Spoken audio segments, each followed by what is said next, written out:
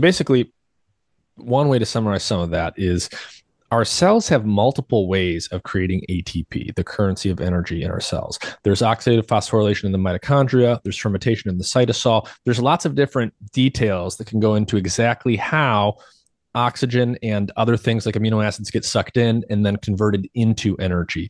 And many people have made mistakes or assumptions about, if I measure this one output, it means this is being used or that's being used. And a lot of those assumptions have been mistaken in the past. And so there's been a lot of confusion generated about what means what in terms of inputs and outputs with respect to energy production in the cells.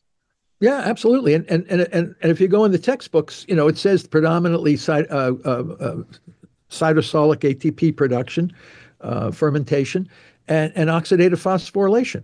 But there's what we now broken it down into traditional biochemistry. You have two forms of ATP production. One is through oxidative phosphorylation, in mitochondrial inner membrane through a chemoosmotic hypothesis of Peter Mitchell. And then we have substrate level phosphorylation. And substrate level phosphorylation is the movement of a phosphate group to an organic molecule to produce ATP. So you can produce ATP with a non-oxidative process. And there's two of those. One is in the cytoplasm and one is in the mitochondria itself at the succinyl-CoA ligase reaction, alpha-ketoglutarate to succinyl-CoA to succinate, and you get, everybody said, oh, it's GTP. In cancer, it's ATP.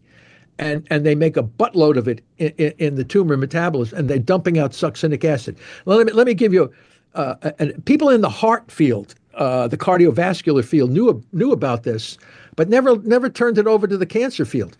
For example, when individuals have heart attacks, what you see right after the heart attack is a buildup of lactic acid and succinic acid in the bloodstream. And those are the fermentation fuels that are compensating for the acute loss of oxidative phosphorylation.